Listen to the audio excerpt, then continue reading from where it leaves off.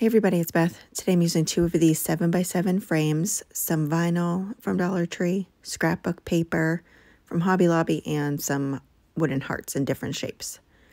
I took the vinyl and cut small pieces and traced the hearts on it and cut those out. I then removed the backing from one of the frames. I'll be using the glass on that one. I then removed the backing from the vinyl and placed those 3 hearts down on the glass. I'm taking Barely Pink chalk paint by Folkart and painting the glass, just using a sponge to apply it, and I ended up needing 2 coats of the paint, drying it in between.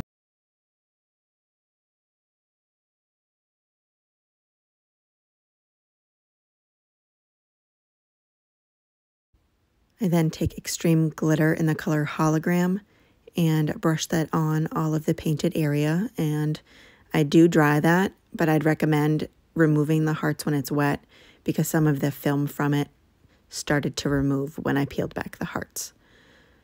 So definitely do that part when it's wet. I just used a little tool that I got from Dollar Tree and started prying up the vinyl and remove those. Then on the next frame, I removed the glass and I'll be using the backing from that one. I removed the stand from it and then trace that backing on my scrapbook paper from Hobby Lobby and cut that out. I apply it with a generous layer of Mod Podge to the backing.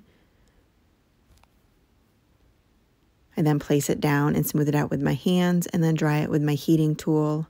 Once it's dry, I cut off the excess.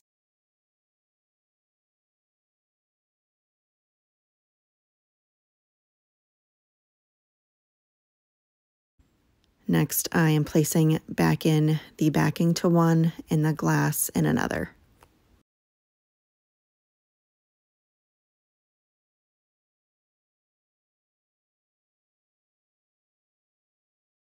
Next, I'm using these fairy lights I get from Amazon.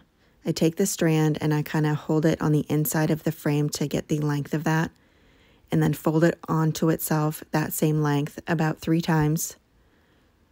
And then just wrap the ends around itself so that'll stay in shape.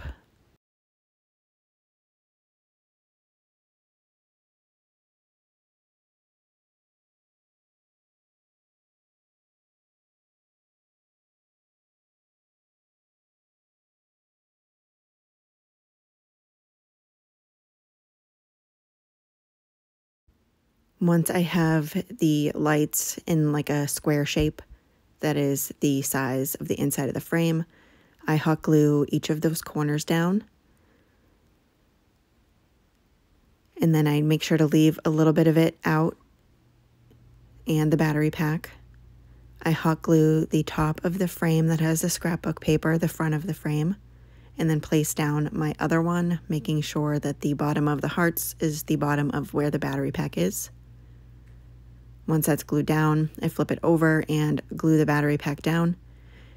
This battery pack opens the opposite side of the screws, so I make sure to put the screws down. And then that is it. Thank you guys so much for watching.